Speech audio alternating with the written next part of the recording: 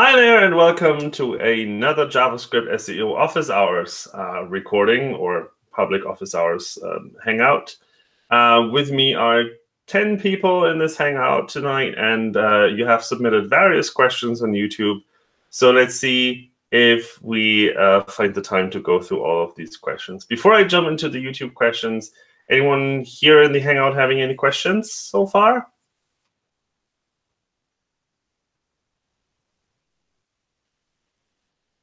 Three. Yes, there you go. WebSockets. Obviously, Googlebot currently doesn't support WebSockets and kind of things. Do you think that will ever change? Because sometimes you see things like, I mean, I can understand why normally, but there's things like Firebase that has its live connection, and there's certain other things that sometimes use WebSocket, and Blazor as well, which is a new thing, which is kind of compiles in. So do you think that will ever change, or you think it's always going to stay as it is? So while I cannot make any comments on the future, really, because I don't know what's going to happen, the fundamental goal for Googlebot and Google Search is to make the world's information generally accessible, including the web, obviously. And so if we see a major trend going to WebSockets for essential communications, we will eventually probably have it as well. At this point, it is a very niche technology in the sense of that most of the crucial content that people consume does not come over WebSockets, or that it has a fallback mechanism.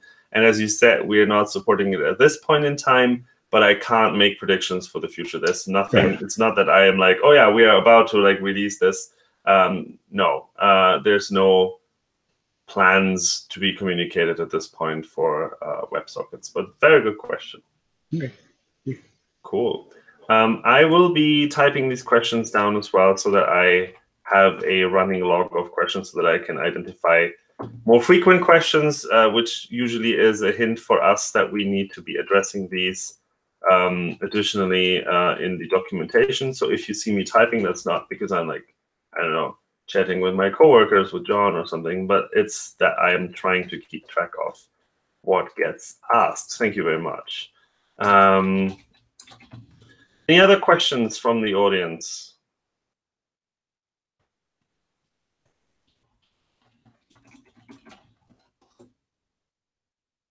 If not, then I'll start with some questions from YouTube. I've seen that multiple people on YouTube submitted questions around lazy loading, which is really interesting for me because it tells me that I might want to look into our lazy loading guidelines again, as it's apparently not clear yet. So to start with one, Lighthouse recommends lazy loading off-screen images. I usually do this with JavaScript, and I use either a placeholder or a very low-quality version of the image as the initial source. Is this low-quality version or placeholder likely to be indexed over the lazy loaded images with JavaScript? That depends on your implementation. If you use the testing tools, you see what we are seeing. If we are seeing the higher quality versions or the non-placeholder images that you load using JavaScript, that will be fine. If in the testing tools you see that the rendered HTML contains the low-quality version or the placeholder image, that means that there's something in your lazy load implementation that isn't quite right, and we would not see the higher quality version or the actual image lazy loaded by JavaScript in that case. So use the testing tools to determine if your setup works for us. The other thing is you can also use the native lazy loading attributes for images so that you have something that degrades nicely or actually progressively enhances, really. So a browser would only see the regular image, and you would specify just the image source that you want, the high-resolution image source that you want.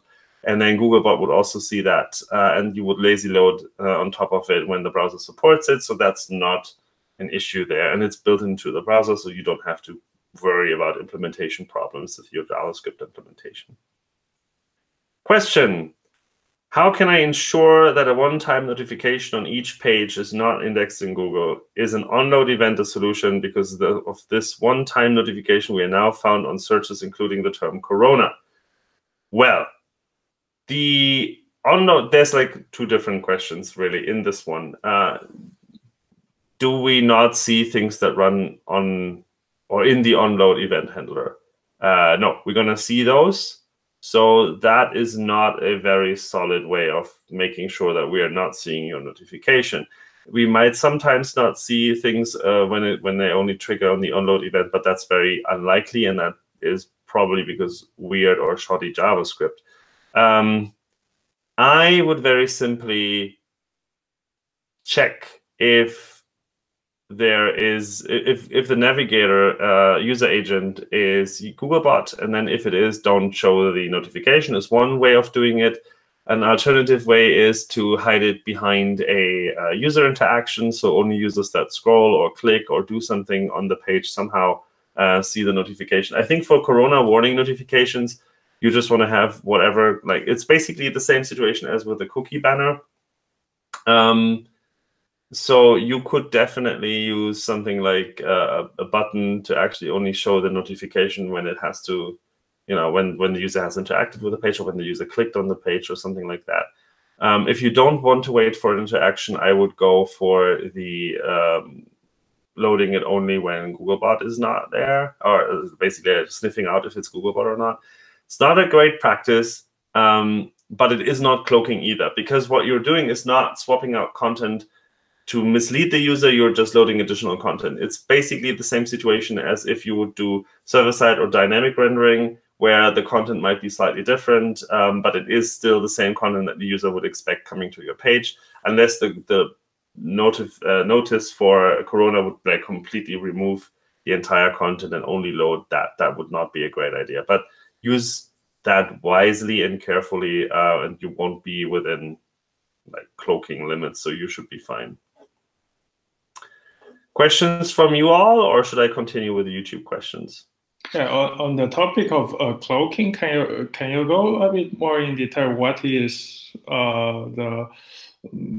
what is considered as cloaking and what's not? Where is the gray line, or I don't know.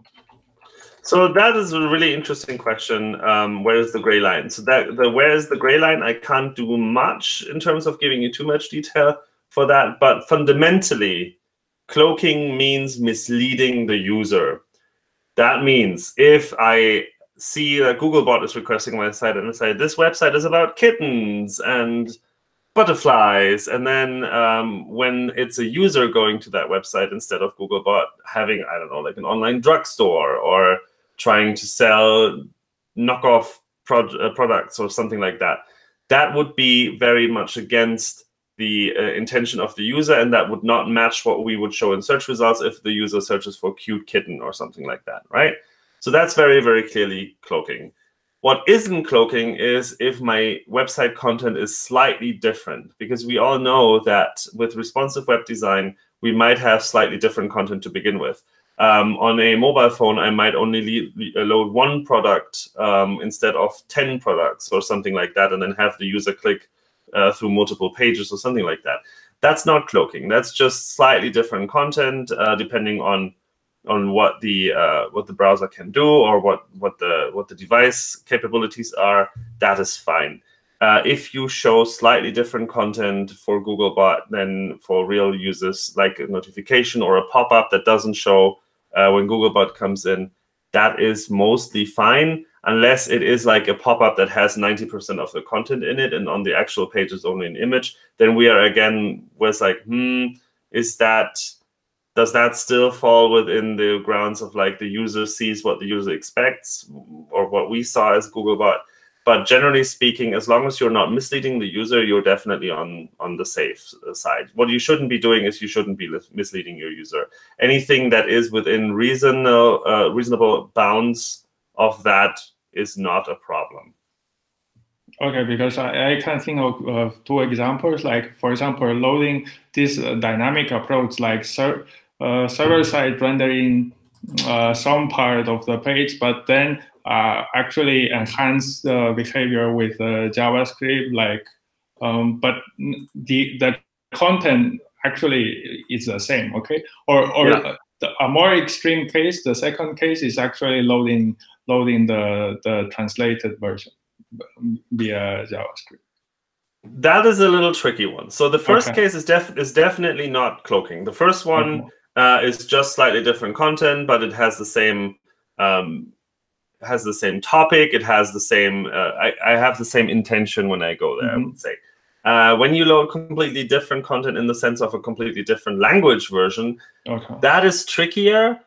We do have mechanisms for that kind of stuff. So, for instance, you can use an alternative URL to something that is linked via hreflang. That would be safer. Whereas when we're like, okay, so this website is about, I don't know, cats, and it's very clearly is about cats. But then when I go there from my browser and it says Katzen, that might not always be easy for us to distinguish that this is just the same content just translated. So I would be very careful doing that kind of stuff. But you see, like, there are certain gray areas. And it might be that this works, actually. I don't know. But that sounds to me like there is potential for this going wrong. So I would probably tread carefully. But just loading slightly different versions of the content because of server-side rendering versus client-side rendering, that's not something that you need to worry about, definitely. Okay, thank you very much. Awesome. You're very much welcome. Other questions from the Hangout? Or I go back to YouTube.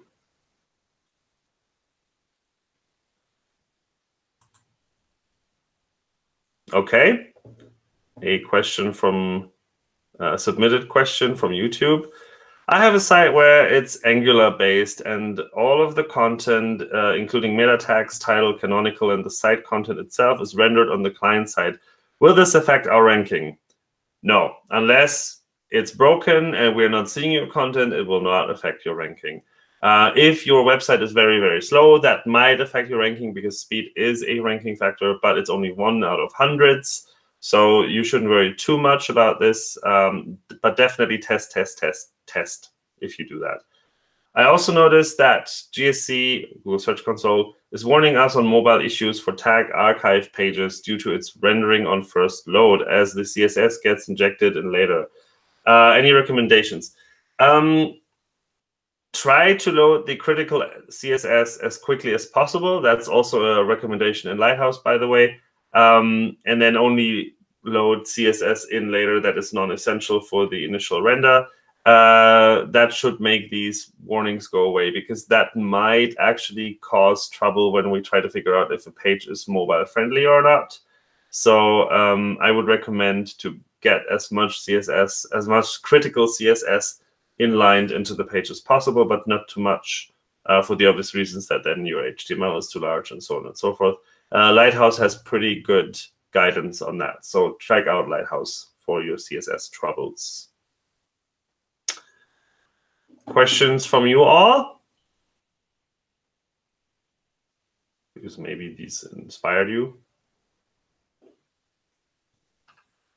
Okay, I take one more from YouTube and then we'll see if questions come up here. Hi, Martin. What is your recommendation for the most optimal way of troubleshooting if a... Sorry, there's someone trying to get into the... Oh, the pop-up has disappeared. Okay. Hi, Martin. What is your recommendation for the most optimal way of troubleshooting if a JavaScript-based website is having issues with slow indexing, where content is not indexed immediately due to longer processing times? Not 100% sure what this means. If this is aiming at the 2 waves of indexing, don't worry about them. We have discussed that last time. If you do see that users are taking a very long time until, or for users, your website is very slow, that's something that you want to improve on.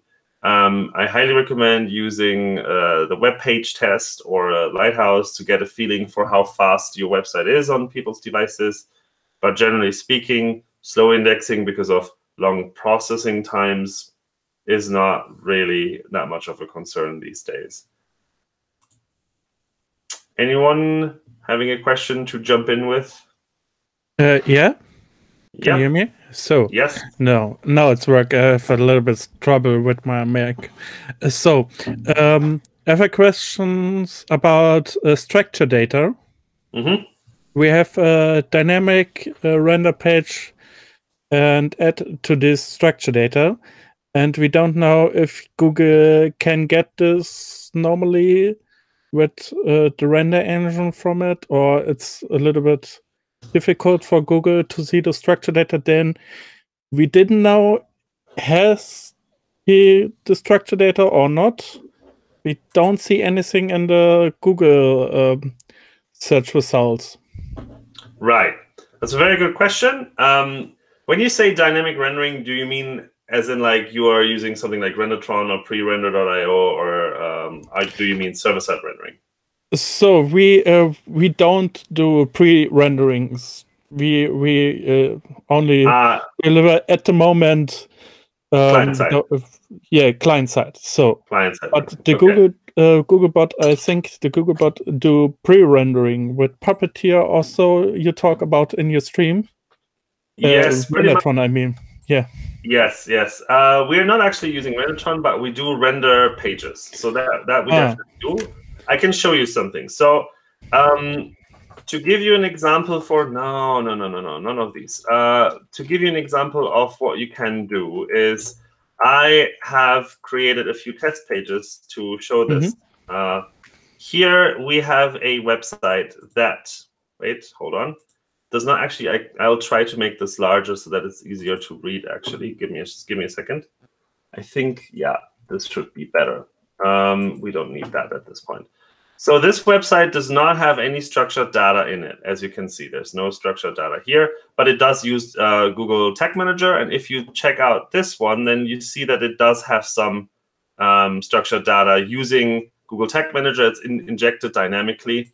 And when I want to know if Google actually sees this, I can just go to google.gle rich results. So the rich results test, I don't need that anymore. And then if I run this, I will see, I know, thank you very much. I will see if it gets picked up or not. And it gets picked up. In this case, it has successfully picked up that there's some organization markup and that there's a logo in there. And you can use the rendered HTML to see if your structured data shows up. If it is in the rendered HTML, that means that we are also seeing it. So generally speaking, it should not be a problem. If you need some support for that statement, then you can check out our developer documentation, because under guides, enable rich results, there is generate structured data with JavaScript that has a lot more details than what I just described. But basically, we have documentation for this. Now, the question is why am I not seeing this in Google search results? That's because structured data is a necessity or a requirement to actually be eligible for rich results, but does not mean that we will always display rich results. So even if your structured data implementation is correct, we might choose not to show rich results because for, I don't know, various reasons. There might be a faster website. There might be a website that has higher ranking information. There's lots of factors to consider. It's basically a ranking question, and I can't really comment on ranking questions. But you make yourself eligible by having validating structured data, and you can use the rich results test to see if we are picking it up. So to understand this, so if I add this legit rich result, it's not guaranteed that Google show this. So correct. But if Google shown nothing structured data from anything else with the search result, this is okay. This can be the problem from size ranking or something else. It can be all sorts of things that make it not show up. Mostly ranking related things. As long as we are picking it up, and also Search Console should show you if we have picked up the structured data.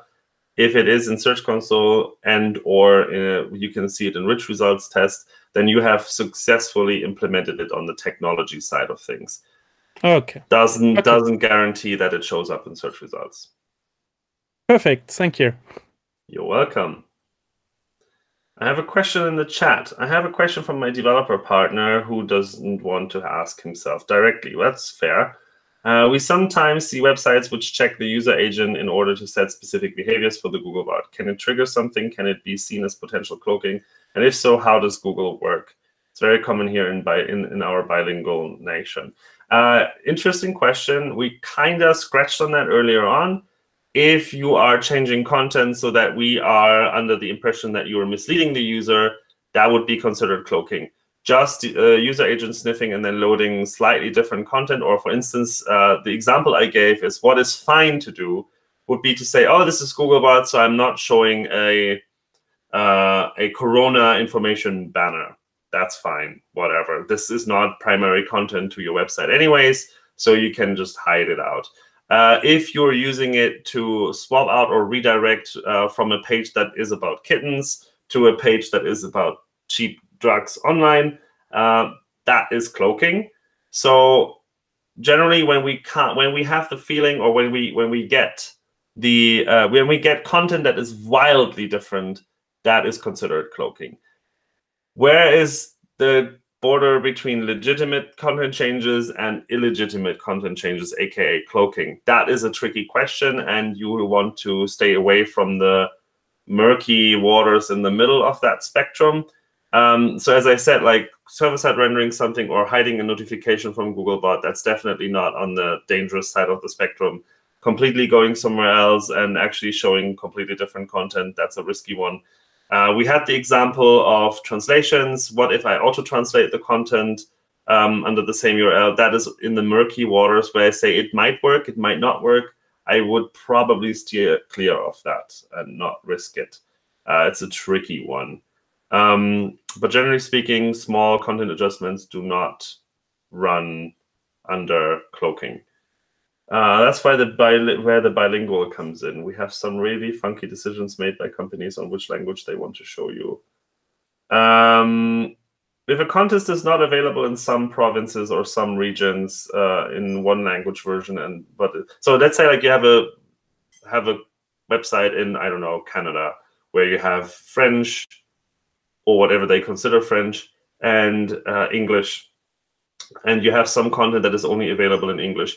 What I would do if it's only available in English and I'm on the French side is I would either say, like, have a page that says, oh, this content isn't available in this language or in this province or whatever. How about you go there and have a link to the other thing, or just do a 404. But don't try to be clever and don't try to force different content on users where they don't expect it. It's not a great user experience, and I'm not sure if Googlebot will handle this gracefully. So you definitely want to be very carefully testing this or avoid this to begin with. I think that's like my guidance on that. Do we have questions in the audience, or should I go back to the submitted question? I have an extended question to the Sure. To the question before. So I've tried this with my page, and we add the 3D structure data, and I see I get no test result with this 3D structure data, but with another structure data. Is the testing tool cannot actually at this moment testing the 3D structure data, like the one from Wikipedia with Tiger? I think that is a definite possibility, because I think the test currently is limited. I'm not sure where the we have something saying that there is a limitation to this, but I'm not sure. Here, supported types. So currently we support a bunch of types, but we don't actually. I can put it in the chat if you want to check the chat. That's the piece of documentation that explains which types are supported. What you can do, though, is in the structured data testing tool, and actually I'm going to run this real quick through screen sharing one more time. I will be sharing this entire screen. If you are running this and you don't see your structured data, what you can try is you can, oh, come on. Here we go. Use the rendered HTML, and you can look for the, wow, thanks. You can look for the structured data to be present here, but you can also use it to actually take it from here and go into the structured data testing tool,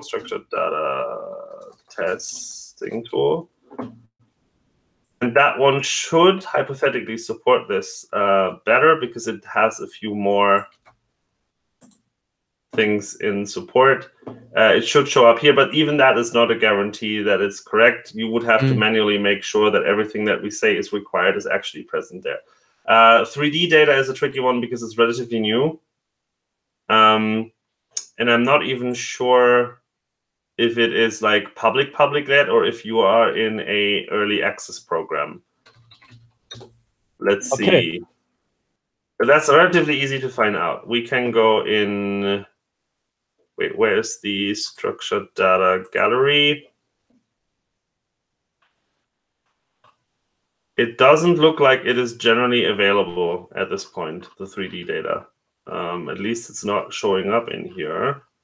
So you might be in an early access or early adopters program. Yes, 3D and AR results are currently limited to people in the early access program. You can use a form to express interest if you're not having done that already. Thank you, thank you. Okay, good. I need to call to my boss, and we need to add to the early access program. Then the most of the page is 3D data first. In that case, yes. Thank you very much. You're welcome. You're welcome. Okay, other questions? Oh, a question on YouTube has been answered. One of the lazy loading questions. That's cool. In that case, I may have a look at YouTube one more time. Hi, does Googlebot have some issues crawling isomorphic pages, and does it understand client-side routing, or is it still safer to do the routing on the server side and avoid page rehydrations on the same URL? No, Googlebot does not have fundamental issues with isomorphic pages. Isomorphic pages, for those of you who are wondering, are basically just like server-side rendering plus hydration, where you run more or less the same JavaScript on the server side as you do on the client side. We support that. Client-side routing is fine as well. And rehydrations are okay too. Just make sure that it's implemented properly and that you test it with our testing tools to see if the content that you expect is actually visible to us in the rendered HTML. You can use the Google Search Console URL inspection tool. You can use the rich results test. You can use the mobile-friendly test. Any of these work. And with the rich results test and the mobile-friendly test, you can do it on like local development and URLs as well. If you use a tunneling tool like Local Tunnel or ngrok or something like that, you can basically plug any URL in and see the rendered HTML that we see. So that's quite nice. This article compiled the quotes from John Mueller, Gary, and Martin over time. Some of those quotes seem to contradict each other. There's a guide from, or an article from OnCrawl on lazy loading, and it seems to contradict each other. The guide is from 2019, from April 2019. It's like a year old now, and the contradiction comes from the fact that they have. I actually read the article earlier. Because I saw this question earlier. If you look at Google search over time, you will see that it keeps changing and keeps improving and keeps, our mission is to basically make sure that we understand the web that you create, so we keep improving things. That also means that quotes from a month ago, from a year ago, from 5 years ago, might no longer be true. Things evolve.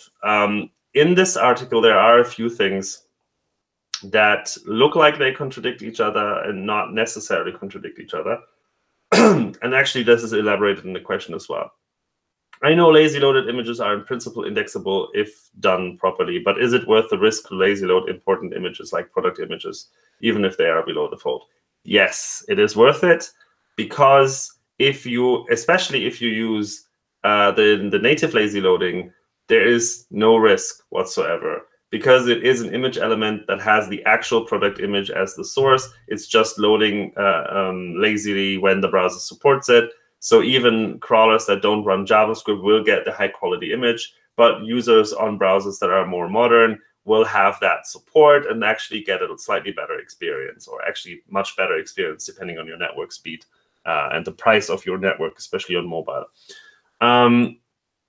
Lazy loading is quite an improvement, and I would definitely recommend it. I would be careful with custom implementations these days, because why, right? If some browsers have it and other browsers fall back to less great but still solid behavior, I think that's worthwhile taking or using this opportunity. Also, is NoScript actually helpful for image indexing for lazy loaded images? Or is it like John Miller said, Google ignores it?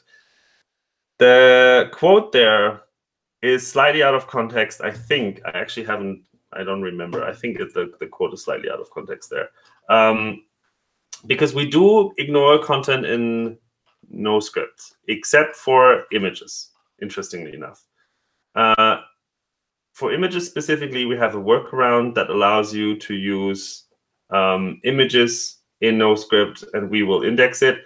But we're not sure how long that's going to stay that way, and if we really need this. If engineering finds out they don't need to do this, they don't need to support this, they might remove it.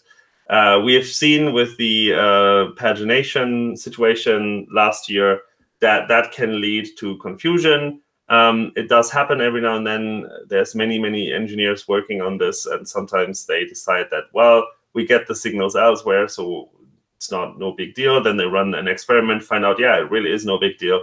But then we have to communicate the changes.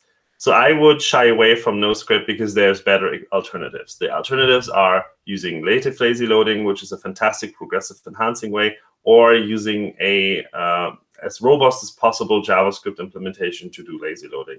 So I would not use the NoScript fallback. At this time of recording, today, April 8th, 2020, as far as I'm aware, we're still supporting the NoScript workaround for images. But that's specifically for images. It does not work for the other things. Cool. Questions in the meantime? I've got another quick one. That's okay. Sure. When you use the testing tools or anything and render a page and view the rendered HTML, it flattens iframes out in there. Are they considered just part of the content for ranking purposes, or do we not know? Is that secret source? Or it's not secret source, and it is observable in the testing tools too. In certain cases, we will flatten iframe content into the document. That is when the iframe is large enough and when the content is, I'm not sure what the other signal is that we are using to consider it as inlineable. But if it's inlined into HTML, it is at least sent to indexing. What I don't know at this point, because that is also a question about indexing and somewhat related to ranking, is how ranking/indexing actually considers this content. It is marked as flattened or injected or inlined. I think inlined is the term we're using. It is marked as inlined content. I'm not sure how it's used in ranking. I'm not sure how exactly it is used in indexing.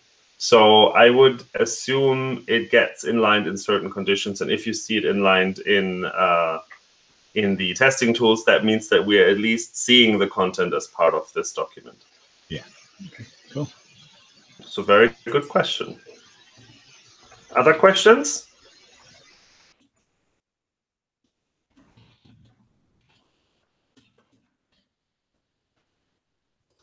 No? All right, then I'll take another one from YouTube. There is a website that is dynamically excluding part of the content on its mobile version using JavaScript instead of CSS as a responsive solution, a read more button. The content is being sent by the server but excluded in the client side. Mobile-friendly tests and GSC seem to not recognize that piece of content. Is that correct to affirm that the hidden content may not be read by Google? In your case, I'm not 100% sure what the details of this implementation are, but if you say read more button, then I'm assuming that you mean an actual button that we would have to click on to load the additional content. If that is the case and the content is not there in the rendered HTML, no, we're not going to see it, and we're not going to see it because there is a user interaction required. We're not interacting with your page. We're not clicking on anything. But generally speaking, if you don't see the content in the rendered HTML in the testing tools, it means that we're not seeing it when sending it to indexing. So yes, you want to be very careful with that implementation. Unless you want to exclude that content, then mission accomplished. Do we have actually? Yes. Actually, this implementation, the content is being passed by the server, and it's being suppressed in the client side. In the client side. What does that mean? It's being suppressed. Like .remove with JavaScript. Aha. Okay. Yeah. Then we're not seeing it. If you remove it from the DOM, we're not seeing the content. Okay. Awesome. That's my question, because we're discussing if we just pass it by the server, it was enough to render and to interpret it. So it's not, right? No. If we are removing, if you're removing it and we're rendering it, we are seeing the removed. We're not seeing the removed content because we are sending what is rendered to indexing. So the tools show you we have successfully removed the content you wanted to remove, and we are not seeing it in indexing. Awesome. Thank you. You're welcome.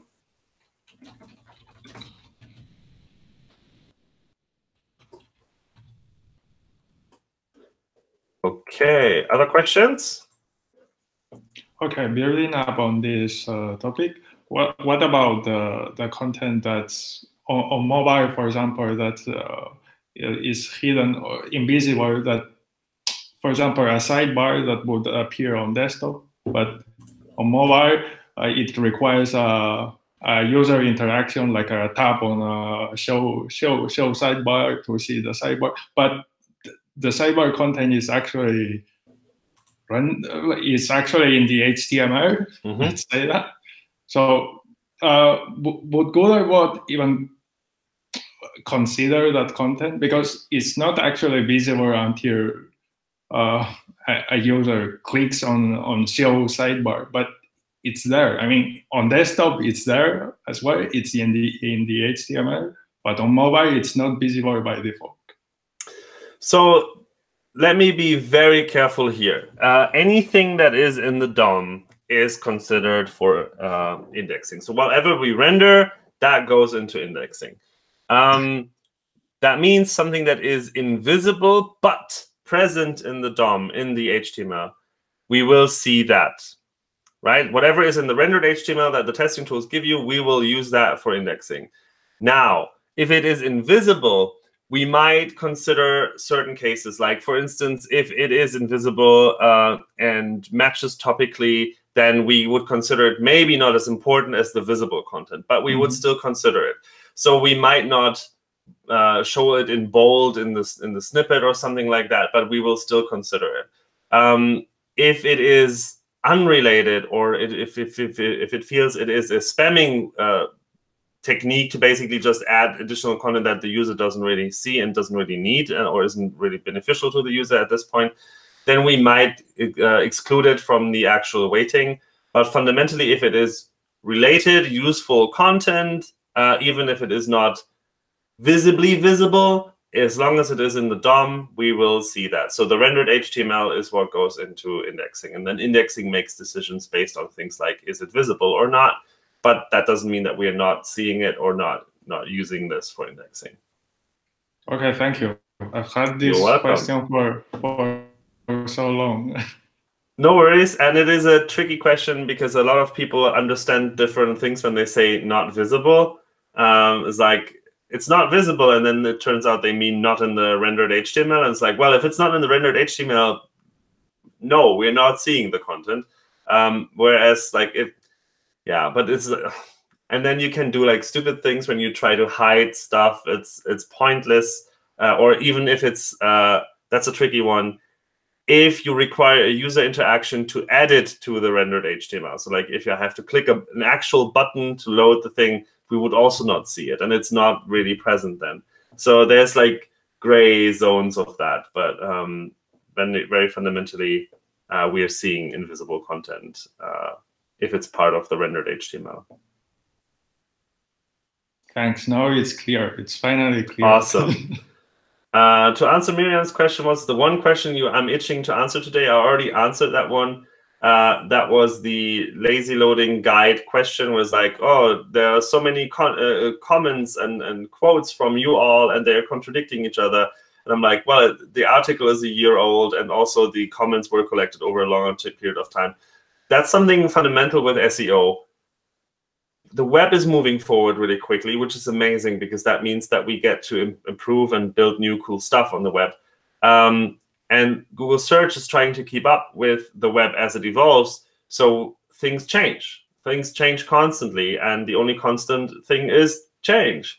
But that also means you want to be very careful when you read outdated articles, or when someone says, like, when I tested this 5 years ago, usually whenever I hear someone talking about something where I'm like, that's outrageously wrong, and I ask, so where does this come from? Then usually they say, oh, like 3 years ago. I'm like, yeah, 3 years ago we didn't have headless Chromium in Googlebot. We didn't have evergreen Googlebot. So since 2018, this has dramatically changed. So the best recommendation I can give you is whenever you hear a quote and you're not 100% sure what's true or if it's true or not, test it. Test it. A good article should tell you, this is what I did, this is where I put it in. So like, for instance, there's an article that explains that Google Tag Manager and structured data does not work with Googlebot. And that article is like 2 years old, and they have a piece of code that you can copy onto your page and try it out. And I took that piece of code and I put it into the structured data testing tool. And yes, structured data testing tool does not show it. Structured data testing tool is not the latest and greatest in terms of using the right infrastructure. The rich results test, however, does use the actual indexing infrastructure and shows you what we are actually seeing when we index your page. And that one showed the structured data. And I'm like, aha. So the source of these conclusions is outdated because structured data testing tool is outdated. But because this article was very transparent and self-contained when it comes to how to test the hypothesis and that they started with before they came to the conclusion, I could go along and say, like, yes, the article is right. That was the case back in the time. It is no longer the case as seen here by taking that exact example, putting it into the actual tools and seeing that it works, where it didn't work when the article was written. So always take everything with a grain of salt, including the things that Google has said. If I say something today, it might be valid today and tomorrow, but not in 2 years, not in 1 year, maybe. Make sure that you have the latest sources. Our documentation, we are not always 100% up to date, but we are trying our best to stay as up to date as possible. And usually we draft the documentation before the thing is launched. And when it launches, we update the documentation in one go. If not, then we usually communicate that very clearly. So make sure that you are not jumping to conclusions. Test for yourself and try to find the most up-to-date source of information. Now, another question from the chat. Giacomo is asking, for websites like e-commerce that are using structured data for products, when we need a very quick update on availability for a specific product out of stock or something similar, would you suggest implementing structured data in the HTML without JavaScript? Will Googlebot parse structured data after getting the non-rendered version of the website without waiting for the internal Chrome service to render page queue in the render list, or structured data will pass anyway after the rendering phase? The queue is at median 5 seconds. So assume every page gets rendered these days, and that does not make that much of a difference. However, that being said, in the guidelines for structured data and JavaScript, I noticed that we do cache aggressively. That means if your JavaScript needs to update to actually reflect the new change in structured data, which might not be the case. If you use Google Tag Manager, then the JavaScript does not need to update because it's just a data change. If your JavaScript needs to update to actually reflect the new structured data, then you definitely want to make sure that you use proper caching. In this case, like something like long-lived caching with hashes or version numbers or something like that. Because if we use an outdated cached version of your JavaScript that contains the structured data as part of the asset, we might not see that updating very quickly. So I highly recommend making sure that your JavaScript is updating and caching properly using Google tools. Basically, whenever you see an update, you want to make sure that what we are crawling is actually the latest version of it, rather than an outdated version. If you don't version your assets, that is very, very hard to debug, just to give you an example. Generally speaking, putting your structured data in HTML is probably always going to be more robust, but there's nothing inherently wrong or faster or slower regarding JavaScript and structured data. What's the average expiration day for technical statements from you? Oh, my goodness. I don't know. Sometimes it is years, sometimes it is months, sometimes it is weeks. If you asked me about the Google Chrome version that is being used to render, if you would have asked me that 2 weeks before I/O last year, so let's say like you would have asked me that end of April 2018, I would have said it's Chrome 41. That would have immediately changed in May. I would have hinted at that to potentially change soon. But some people then ignore the fact that I say, but this is about to change. And then just quote me on like, Martin says Chrome 41, which is true. I said that. They're just ignoring the sentence I said afterwards. So be very, very careful when people are quoting me. Generally speaking, just point to our guidance. Our guidance is 99% likely to be the actual source of truth. Average expiration, I don't know. A month, maybe? Don't know. Cloaking question. If we use dynamic rendering on a page with infinite scrolling, would it be okay if the static HTML version that crawlers see have href links to the paginator? No, that's fine. That's absolutely fine. If you have pages, as in like previous and next, or pagination links in the version that only Googlebot sees, that's not a problem. That is okay. That's perfectly fine. That's not an issue. All right, one more question from YouTube, maybe. Would you generally recommend implementing dynamic rendering on e-commerce sites that use JavaScript to display products on category pages? My feeling is that this should make indexing more safe and accurate, especially for crawlers other than Google.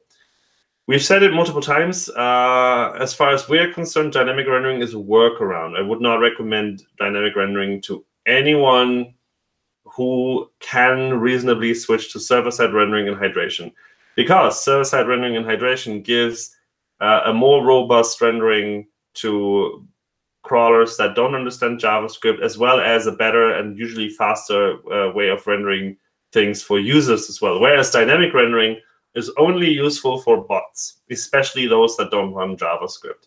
So dynamic rendering is considered a workaround. I would not necessarily encourage people to do that unless it is the most viable option for them until they can consider server-side rendering, or if server-side rendering is an investment they are not willing to make or they can't make for whatever technical reasons. But generally speaking, if you can't do server-side rendering and hydration, sure, go for dynamic rendering. That will definitely help you with crawlers and bots that don't run JavaScript or don't run JavaScript as reliable. There's nothing wrong with it, let's say. But understand that dynamic rendering, even though it's a workaround, does incur infrastructure cost and does mean maintenance on your end, and can hurt you if it's implemented incorrectly. Everything that is implemented incorrectly can hurt you, including HTML, static HTML. So it's just more complexity, and you want to be careful if you really need that additional complexity to reach whatever goal it is. If you don't really care about search engines that don't support JavaScript, as far as I'm aware, Bing supports JavaScript, Google supports JavaScript. If your rendered HTML in the Google tools looks fine, at least we are not concerned. I'm not sure how you test in other search engines, but unless you have a good reason to implement dynamic rendering, I wouldn't. Okay, do we have other questions? No. Do you guys have questions? Or do you, ladies and gentlemen and others, have questions for me?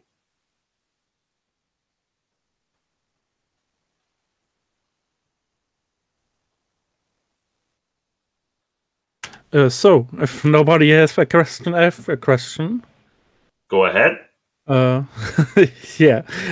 So it's for the type of cloaking question. It's so we have 3D data and a table with information of this 3D data on our page. Mm-hmm. The Google bot is coming to us with the mobile version. Mm-hmm. I can see in the GSC. The point is, in the mobile version, we show the user first the 3D model, and secondary, he can click on a button and the table is showing and 3D model is displayed now. So it's a cloaking if we say, okay, both content is in the same time in the content, but if the Google bot comes, he see first the table. No, that's not cloaking. Okay, perfect. All right. Awesome. I think it's time for the last couple of questions. Now is your chance. I ran out of YouTube questions as far as I can tell. I can refresh the page. Maybe there's an additional one. I don't know. No, doesn't look like it. No one asked. Oh, actually, no, that's not true. There's one more question. Can FAQ, schema, and special announcement be read and indexed by Google delivered through JavaScript that is powered through third-party tool or platform? Possibly. It depends on the implementation. It depends on if they let us crawl, or actually if they let us request their resources. So let's say you are using example.com and you are using a service from structureddata.org. I don't know. And structureddata.org says, oh, our API.js shall not be crawled by robots. So they say, like, they block it in robots.txt. What happens then is if we come to your website and your JavaScript or your website loads that JavaScript file, we can't load it because they are saying we can't load that page using our robot. So Googlebot can't fetch the JavaScript, so the JavaScript doesn't run, and then the content doesn't display. That is a scenario that happens more often than you might think. And there's other ways as well, like there can be issues on their side, there can be problems with your JavaScript. So you have to test your implementation. Fundamentally, technology-wise, it is absolutely fine to have FAQ, schema, and special announcements generated by JavaScript following our JavaScript and structured data guidelines. But you want to test that very carefully. If the test shows you, yes, all good, then you're safe. If not, then, well, then you want to either talk to your third-party provider, or you might want to migrate away from that third party if that's something that you care for. Test. Definitely test.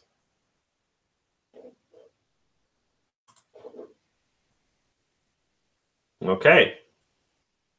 Time for a last question from the audience, if anyone has one. You can also write it in the chat if you don't want to speak up. That's also fine. I'm flexible either way. Cool. Wait, chat has a question. Is there a rendering budget for websites? No. Asking this question related to my previous one because I can see that using Google Tag Manager for structured data in a big e-commerce site after a Googlebot visit, we have not the structured data updated. This also for more than a week. Using HTML version, we get the data refreshed way more faster. That is possible, but there is no such thing as render budget. This can be a caching issue, possibly.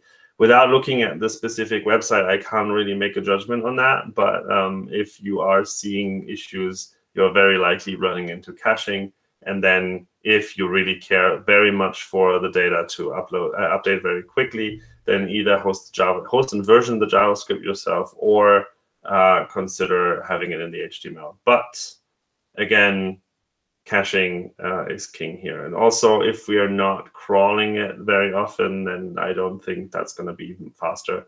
But I think from what you say is that we are crawling quite frequently, as the HTML does have the update, whereas we don't when it's using Google Tag Manager. So I guess Google Tag Manager might be also affected by caching, which would surprise me, but it's not impossible. Okay, excellent. I would like to thank you all very much for these fantastic questions and joining me here live as well as on YouTube to give us all your questions and discuss them here in this forum. The next JavaScript SEO office hours will be in approximately 2 weeks' time. I'll update the YouTube community feed with the actual date, and we'll also post the link there again. Thank you very, very much for being fantastic. Stay safe, stay healthy, and all the best for you. Hope to see you soon again. Bye-bye. Bye-bye. Stay healthy. Bye-bye. Trying my best. Bye, everyone.